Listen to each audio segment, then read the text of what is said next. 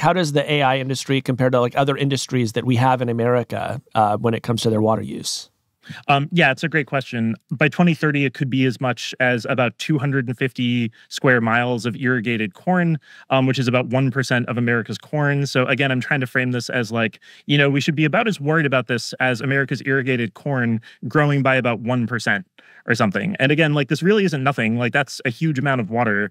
But the reason I'm comparing this to other industries like agriculture, other things too, like even just household leaks use a lot more.